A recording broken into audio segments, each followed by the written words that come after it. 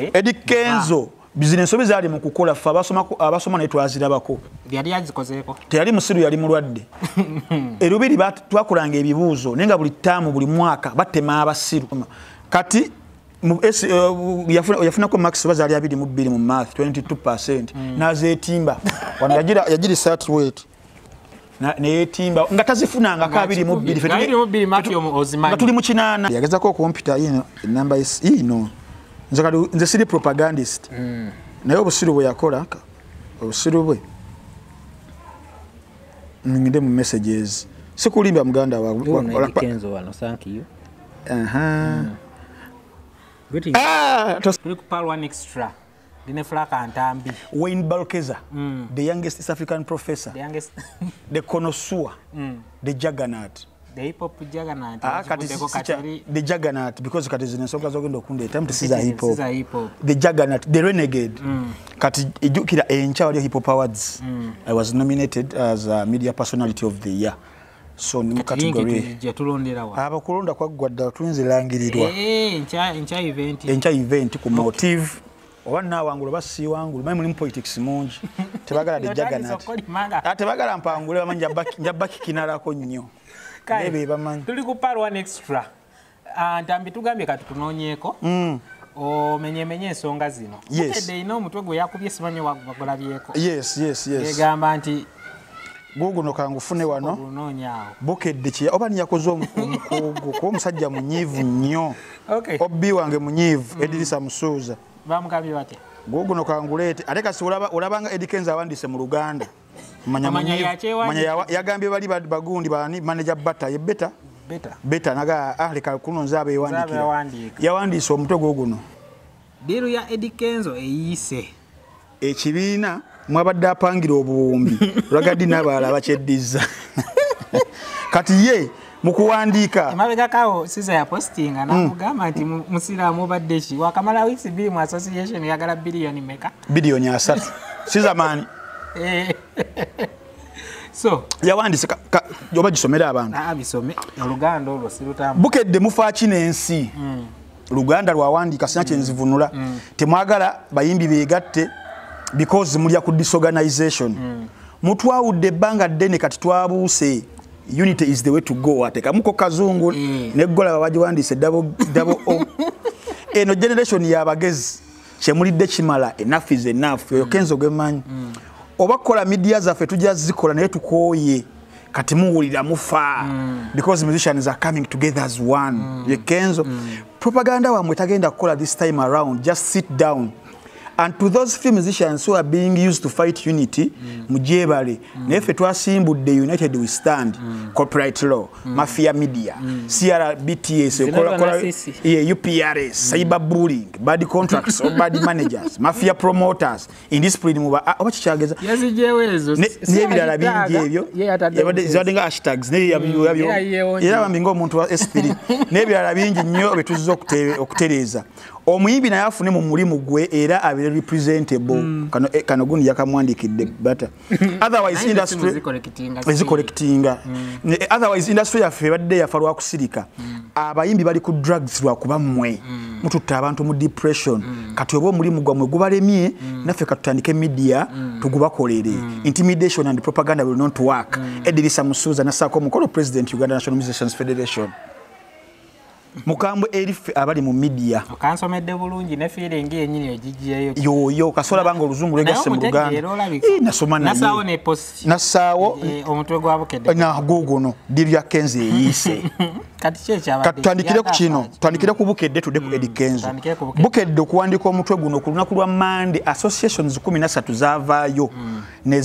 they distanced themselves from the federation mukubanyonyola mu previous banyonyola luli emabega wonna n'omusango gwe nali ngenda okutwala okufunana federation ndi musanyufu nnyo nti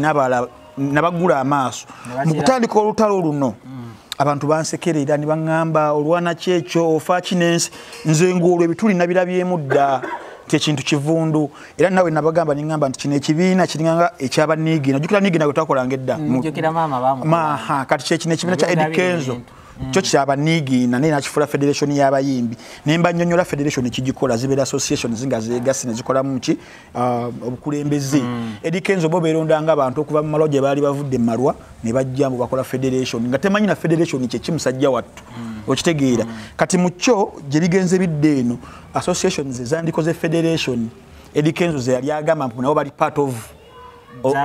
yes, because association yona yona okugata ku federation balina okutuuza resolutions oba balina okutuuza meetings n'okukola resolutions katugambe UMA gye tubatusokerako UMA ekulembera Sindi yalina okutuuza meeting tabamiruka neyitaba members ba UMA be bayimbi be ba stakeholders abasinga mu kintu kino ne batuuza ne bagamba twandiyagadde okubeera nti tweyunga kuba naffe abalala katugamba association z'aba producers ez'abaani tukole federation era resolutions bandizikoze ne zipassingibwa ne basula ne mu URSB ne baziregisteringa by'ennaku zino kye bakola Fina Masanyalaze yali secretary general yagendayo ng'omuntu with an impression beegasseeko kubanga okulabikayo yes ngayagala tulaga nti UMA gyeri era nibagamba olaba Fina Masanyalaze secretary aina ebiwandiika bikuumaze kitegeeza UMA eri naffe jjukira baagera akaseera nga Sindi agenze muki muleeba kubeera nga azaala kuba teyali kikkiriza munange nga bagenda maternity leave yes maternity leave kati musajja waffe big guy yakolanga PRO wa UMA abali London naye abiwuli bimugwirako eri yagenda okukomawo wano yatuukira ku post yaffe gye twakola wano ku Pallaso extra n'agiteeka ku Facebook page ye nga maze okugamba muno maze okuinstructinga balawyers baŋŋambye federation teri mu buwandiise teriyo ku URSB so kye bakola kyonna kyonna kivandulo kyabwe group y'amalwa ne baŋŋamba kyenyinza okukola kukwata the promoters of that federation abatembeeta mbaguleko emisango nga aba individual criminal charges eddykenzo Pallaso nevayo neŋŋamba wano sigenda kukwata ku bakazi mu federation eyo bashiba bo ne mbasonyiwa neŋŋamba kati obwanga embaleka bambi baba uddeesa yes kati nga ngenda kutwala eddykenzo mu mbuga Edirisa Musuuza Bebekulu Pallaso bonna abaali awo era ekyo kyo mukirinde maaso era egenda kubeera mbaga nze mbagamba bino mutulabanga ebyokusaaga omuntu omunambuza naŋŋamba ntambi toli muyimbi ensonga z'abayimbi ozaagazaaki ne mugamba obuyimbi tebukoma kubeera nti omuntu alina agenda ku stage ekikola omuyimbi alowooza oluyimba lugwera ku muntu waliwo ffe abantu nga nekye twasoma ku Makerere University yali art because nze nasoma drama and film performing arts department ne Sarah Henza sebo naye alumni one muganda waffe bobiwine abo nabo twali ku department yemu do bali bansinga obukulu ngabo bavaayo kitegeera so tubadde ba stakeholders kuva mu bitabo omulimu gwe tujjako essaawa zino nze ndi art critic awandika articles empitirive ennyo ku industries eziri mu Africa n'ensi East African professor youngest yes kwendya okitegeera abayimbi fa abamu kuba ba makings abantu okubaagala the media okitegeera so nina ettaffaali ly'amaanyi nnyo ku art ono so omuntu wambuuza moral authority nsobola okumugirayo ebimu ku ebyo nti tekikoma kubeera nti okwata microphone kati mu mbeera eyo nembeera nga ntaddewo embeera naye nga teri muntu n'omu avaayo kunsapootinga paka ndowooza wiiki ewedde bobiwine lwavaayo n'ayogera mu lumbe lw'omulongo katolu bwami okitegeera n'agamba abayimbi mulekere okubeera nga mugenda kwetwala nga babeggars bobiwine kyali ategeeza kyemukola kigenda bafuula babeggars abasabirizi ate bo ne bagamba abagambye nti basabirizi bobiwine kyali ategeeza mu nsi zonna ffe zetuze tusomako kati ngenda kubuuza ekibuuzo president wa Benin omumanyi Angelique Kidjo omuyimbi omumanyi Angelique Kidjo omuwulira president wa Nigeria ompya gwe balonze omumanyi Burna Boy omumanyi Wizkid omumanyi David omumanyi Senegal president wayo omumanyi ate Akon omumanyi so kyetugamba president wa South Korea omumanyi ono gundi oba kya president omumanyi nina gwendowooza nti gwani golowooza waliwo oyo wakakati si oyo ate oyo North Korea ewa South Korea omumanyi naye nga gayayimba Gangnam Style pupa Gangnam Style omumanyi kitegeeza nti art mu nsi yonna kyekintu ekimu ku bisinga okubeera ebyamaanyi kitunze ensi nnyingi kitunze America okubeera super power mu firimu zizabweyo zetulaba nolaba Rembo balumbye Vietnam bakoze batya gegamaanyi ga art okitegeera so wano mu Uganda yensi yokka ba artists watamanyi maanyi gaabwe nga bo kibalobera n'okugenda eggulu ne basulayo ennaku 3 nnaku 4 nga bali mu kutembeeta bali mu kwetembeeta basebo mutuyambe basebo batafunayo kintu ate ne balwayira tekirina kubeera bwe kityo okitegeera nti at world over kyekintu ekimu kisinga okukulakulanya eggwanga kyemployinga abantu bangi omusolo mungi no gavumenti gwefunamu bingi nnyo so okubeera nti nomugenda kubeera nti mwegayirira bwegayirizi gavumenti nga value ati egimanyi lwa butabagamba bano so bano bafudde valueless nti tebalina value okitegeera so mu mbeera eyo kyeragezako bagamba era ng'ekyeyolese eddykenzo agamba kimu gavumenti olina obbanayo yes but gavumenti nga yo erinateekawo policies enatekawo policies under line ministry saba zino ministry etutwala mu art ye ya gender ne culture ne social development teina kye yakoledde art wadde kubanga policies ezo erina okubeera nga eziteeka mu nkola nti mu abayimbi tekibeetagisa kwegatta nti mukoze federation nsi kyerina federation y'abayimbi gy'omanyi teriyo ne balina copyright bakakaga copyright police board kati nge Kenya we kiri Nigeria we kityo balina zi CMOs etali emu kitegeeza bano engeri gye bayisemu sintuufu they don't know kibalina kukola sawa zino kitegeera government nga yo balina gitega ku kino kye bali mu kukola kye bayita batya anti kubayita okwetembeeta n'okwemalamu essupu n'ensa okubeera nti bali mufukamirira fukamiriza twagala copyright si yabalemeseza okubeera nga bafuna sente okitegeera nzeyi waffe muzeyi Tom yabagambye oba mulabye mulaba yabagambye eddykenzo okutambula mu nsi ez'enjawulo n'ojja oleeta ebyensi eziri eri wano si ekikola kuba buli nsi ena alimanju banza baba bamusibye babimuleete bamusibye yes muzeyi n'abagamba nti okuleeta ebiri yagambye wa William mu nsi ez'ebweru obireete wano buli nsi ena constitution yayo balina engeri gye bakolamu ebintu bo ebirowoozo byabwe bebaleese balinga balowooza nti bagenda teekawo etteeka epya kumbe ekyo ekintu olwedde weekiri kyetaaga kukola ki kolamu nnongoosereza sinanongoosereza kyetaaga kupushinga bupushinzi yes nti ne copyright mndu osanga abayimbi nga ba eddykenzo bambi oba nobasanga mu ze meeting nga bagamba n'okugamba nti mu Uganda tebali copyright bo nga kye bamanyi copyright law eri eyasookera ddala yali mu 1950s ne bakola ennongoosereza mu 2006 tebayita amendment bakola regulations zayo mu 2010 ne babaterawo URSB ng'egenda kubeera nga maama agenda okubeera nga empowering zi CMOs muteeka CMOs n'ateekawo mu music n'atuterawo UPRS n'ateekawo emu yali ensobi nti no mu nsi ezikulaakulanye you can't have just one CMO teba na capacity kubeera nga erwanire because kintu kinene nnyo nti abayimbi essaawa zino bali mu kukaaba obwavu yes naye CMA ebakubanga ekola naye nga ate waliwo n'endala nti onaakwasaganya bano abayimbi olinakwasaganya bano because kiri mu kusolooza na kudistributinga sade zisoloozeddwa abakozesa emirimu gy'abayiiya abayitirivu nnyo radio stations eziri mu Uganda ziri kazinyanga ebyo TVs eziri wano amabala gali wano restaurants eziri wano ku airport luddawa CMO nga UPRS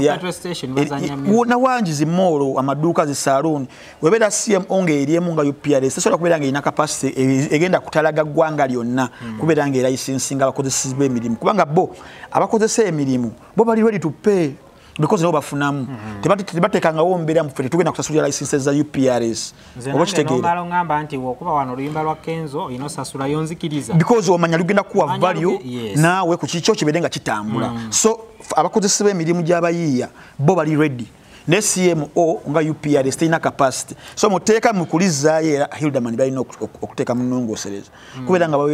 wabeera n'omulala abasobola okubeera nga alina capacity asobola okubeera nga yeeyunyako nga CMO emusi z'ababwere ezisinga balina CMOs nnyingi tosanga muyimbi nga Jay-Z ng'emirimu egimu giri wa CMO oyo omulala giri weeri nga bayitirivu nnyo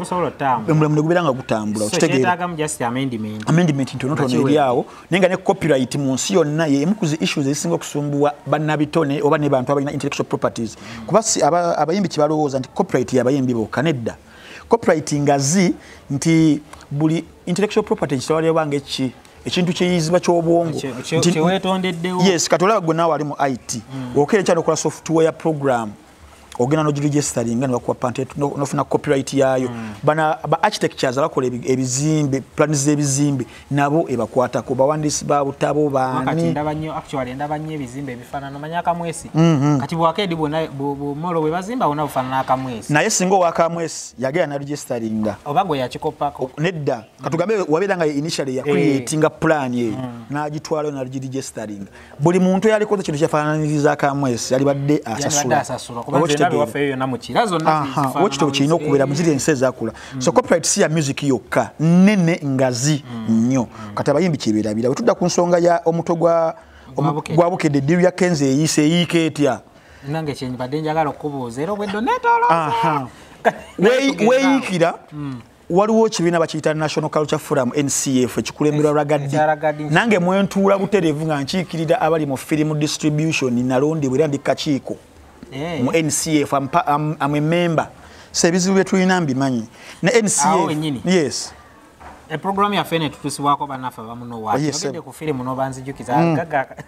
tebagano tuwa akasente muno watch osobola genda ku www.munowatch.com oba applications iOS nzo iPhone embayo so downloadinga wa Android oji downloadinga mitwale 3 jokka josasula nga subscription fee buli mwezi ne buli mwezi osobola kola film eziwera no 10 kuba kubika enkadde empitirivu zibatajjayo n'empya ziba uploadinga buli lunaku kati nkola nje yongako netaga ki wetaga gwesimu whether Android oba iPhone jogulira applications jogena downloading application notekamu email address joyagala eri recognized by Google ni password joyagala page yo kubiri kuba kusasula sente whether wa mobile money oba banka oba luddawa ngotekamu teri yo website yo naye amerusewe ekifere ngemanyaga muno wachi bagezako kubulwanisa nobulala obuliwo kwite muno wachi jakuwa bana abajingite basobola kubedanga bajikuwa so apo bulana naye ngamba abeyita muno wachi tebaliwo tebaliwo yes eri mu green ne white yes kale tugende maso otula kakiiko aka NCF kati NCF yo yamerukawo mu 2017 ne tutuzo olukyokolo afulwa tugata 2018 we rugogo ombalo omukyala ali amwita Anita Seruwaji wa Workers Union Workers Union omulimu ne ba MPs balonda ne bagenda so kibina kyamaanyi nnyo buli mukozi yenna joli obera welcome so ne batugattaganya ne bakola association zona nezituula wamu ne federations gospel kadongo kamu matali hip hop film yes mu hip hop oliko nali ndijaganat nze nyambale ko film mpitirivu toyinza na kunsobola jukira film ndinage nasoma performing arts so film ne music bino nambera ngwayo nyambale ko film nyingi so associations zipitirivu nnyo federations mu art wedo okola kiteni batugattaganya ne tukola obukulembeze nitulonda ragadinga interim president wadina yabo esibyako myaka 3 tebali kulonda tebali general assembly nituga katumuvinge tugenda mu covid nga tutuge akadi ne era mnaitata jajjawo wa akadi wa tamote tugenda mu covid ne bagana ne basaka sente guru wawulire begguru ne bawa NCF sente zisijja kwogera ne bawa UNCC Uganda National Cultural Center ejibaitanga National Theatre eyo eri muteeka eria culture policy yabakola mu 1956 nediteekawo muteeka era ekwasaganya Uganda yonna bintu bya culture no kubipromotinga nayo ne bajjuwa ne baba ne ba promoters babajjo babala munabo ne bafuna sente zaabwe zalina covid relief bibatu kubira music ku nebo byonna baba wanga sente nga bagenda yavayo bagenda bafuna endala kadeza NCF kati ne yesanga bobuzibu sente ze bajjuwa nezibulwamu engeri ya accountability baziridde baragadi baguza amamotoka emotoka je batuguliranga federation nga culture forum omukyala yavuga nagaya nagula ebintu mukatale kwegga sijagendayo omukubo nafuna opapula mawuli nagula kugamba ne bekolamu bye byabwe ngabbo kati abayimbi ne kibaleka nti sente zibaba wa umma zibayiwa mu umma zali ntono nnyo ate nga bayimbi bangi kati NCF yali yagala okwasaganya ati yenna nayo nefunamu kigoye wezinge kati abayimbi ne bagamba ne wakitukola mu federation ifengaffe yeno yene yandi badenge yani ne bayimbi bameka abayogera abasinga bonna ndaba tebakirimu anti kati balino bawo ba opinion leaders aba influencing abalala kati before eddykenzo kujja neno mwami Travis Kazibwe Dr. T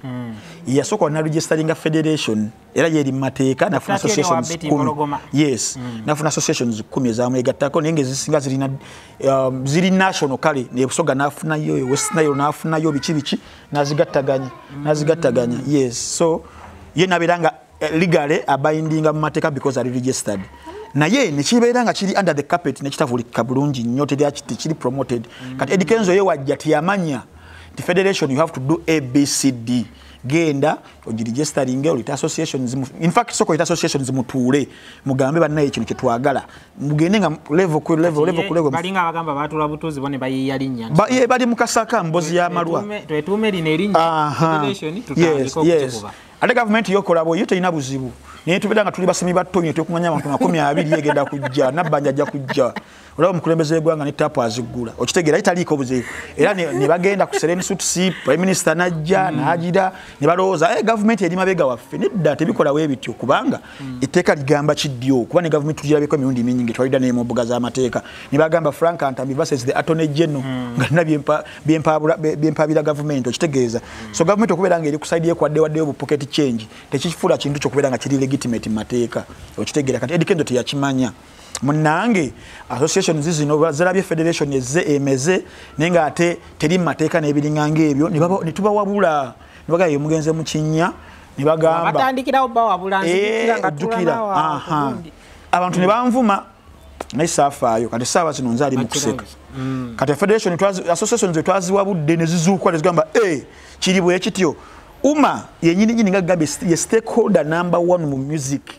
eddykenzo giyanje etagidde ddala president wawe kuberanga ekintu akivuddemu takiriimu era teyali part of it kumundi ogwasookera ddala ne ba members abala bagendeyo bonga bubatinga si kibiina so eddykenzo tasobola kuberanga mu mateeka sort of formulating federation nga stakeholder nga uma tali part of that awo bukedde yavudde gamba nti dirwe eyiise kasa bano bavuddeyo uma negamba yes tetugimanyi kuba abalabira batuuka eri ne balaga abakulu nti era ono fina amasanyalaze kaliwo eno uma weeri ne bamuga okumasajja babajinga ne bagala Juliana naye wuno kwali Silver naye wuno kwali so kintu kyaffe kinene muzeyi matovo naye wuno kwali muzeyi Sebatta naye wuno tumulese Shiba Karungi naye mwana Kenzo kyeyatukola kumbe byonna byo yabyanswa bintu bifu so mu mbeera eyo bukire ne kubo eggulire lino kati eddykenzo obujinga bwe mu kifo ky'okuddira subject matter n'amanya nti nasobya luddawo because ekifuula omukulembeze omulungi kwe kumanya ensobi izo z'okoze n'omanya buti okuzitereeza eddykenzo yali badde ampita wadde yagezako okumpita enamba ino nze siri propagandist naye obusiru bwe yakola obusiru bwe ngende mu messages sikulimba muganda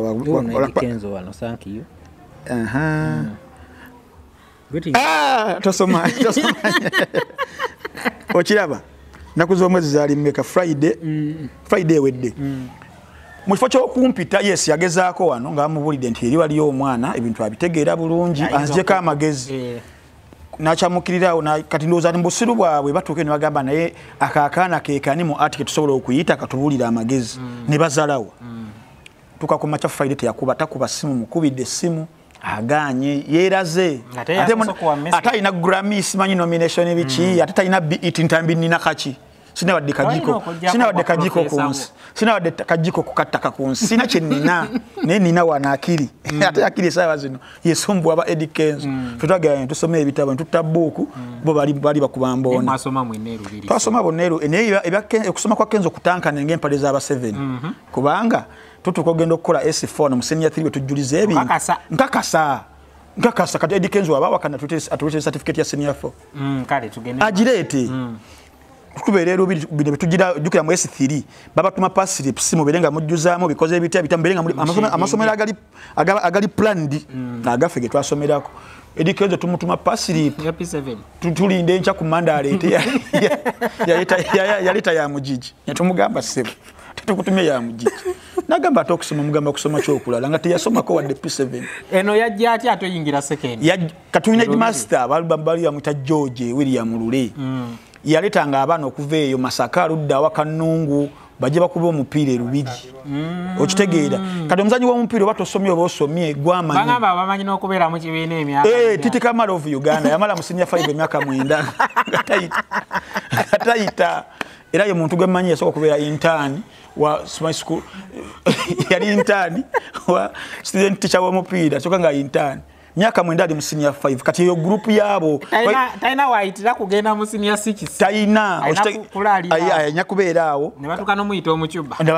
kati ate twalinanga n'abaana abalala abasinga twabajjanga eyo ndere center nga bali myaka nga 25 nenga ali mu senior 1 nenga tubalese kuba nga badduka misinde post primary ebintu tadduka nenga bakulu badda kati ba eddykenzo go mujijo go yagira mu kavuyo kino okyogera kubanga yaganye okuddamu akiwakanye ave yakiwakanye eddykenzo ziwandaga senior eyokuna mututte walandaga P7 ye P7 anti yagana ogenda mu kyo anti yajinda genze binjogera birenga bifu kubanga ulira twakolanga tuli ne Frank Antambi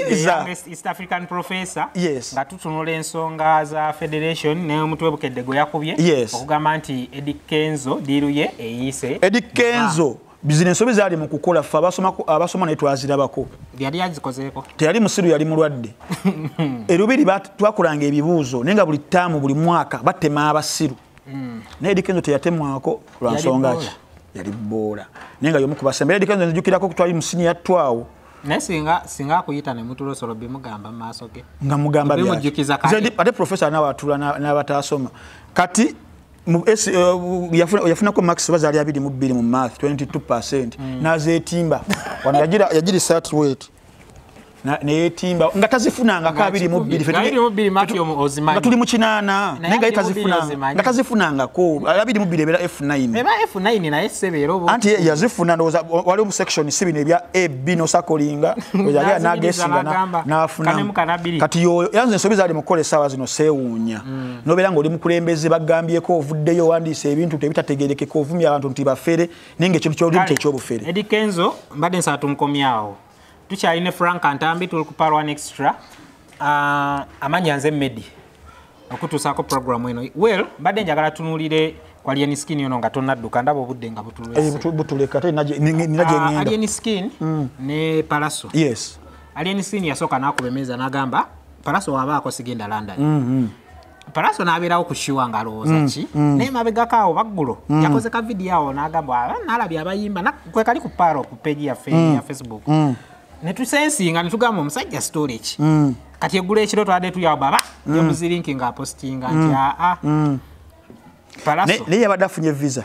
yadde afunye mwagirabyeko babipositinze byonna ne visa ngazifunye yes babadde bafunye Alien Skin era we yazirabye n'agamba banaye abasajja n'abagamba nti omukufe yagenda kati nze kansigale babasazeewo twalooli waliwo akabali akaliwo Alien Skin musajja mwagala nnyo as an artist era ne movement ye gyalimu essaawa zino essaawa zino yeriko okitegeera ate abantu bebamwagala naye nga we naggamba nti tulira nnyo mu kavuyo nti abali baagala okuteeka sheeyo I think bali baagala okucomulate nga kino ekyali okuteekawo rift eyo wakati wa Pallaso ne Alien Skin ereme kulira ereme kuzikira kubanga ya promote yali ku calimax y'ebivulu yebyo n'okubeera nga bakola so omuliro gwali badde gulina okubeera nga gusikola ki gusigalawo okubeera nti